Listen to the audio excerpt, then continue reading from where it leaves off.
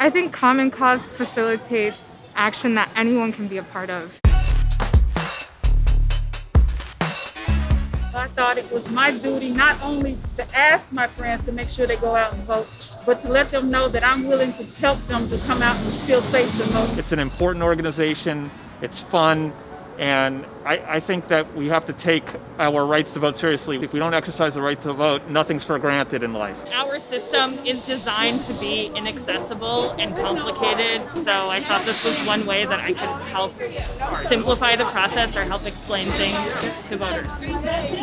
People have really been lining up since 6 a.m. to get their votes heard, and it's just beautiful to see people show up. So anything I could contribute was necessary. Seeing people cheer other people on, especially first-time voters, seeing folks who have just turned 18 vote for the first time, and also getting the free tacos and free pizza. One thing that I really liked, I've been at various locations because I'm a rover, so I've been in Dobbs Ferry, I've gone up to Mount Pleasant, I've been at locations all over Yonkers.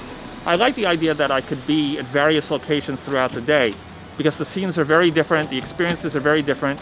You try to go where the need is, but you don't have to stay in one place for hours and hours and hours. You get to interact with people from all over the county, and you really get to know people in the county in a different way than you would, in any other walk of life. After telling some of my friends what I have been doing, how I've been advocating, how I've been watching, even my boss, when I told her, she was like, oh my gosh, how cool is that?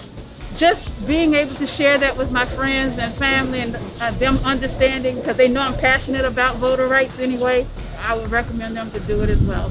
They make it really, really easy to volunteer. They're really flexible. I think sometimes people feel like it's a big hurdle to start the volunteering because you have to do training, maybe you're not available all the time. They make it easy to kind of make yourself onboarded and become a volunteer. Even though there's poll workers, there's always more support that's needed. For someone who wants to learn more about politics, this may be a way to get in, maybe an avenue, a channel for them. I'm a volunteer and I'm also a volunteer captain, so it's kind of a good opportunity to play different roles, to work with different people. Everyone's super excited, has a great energy.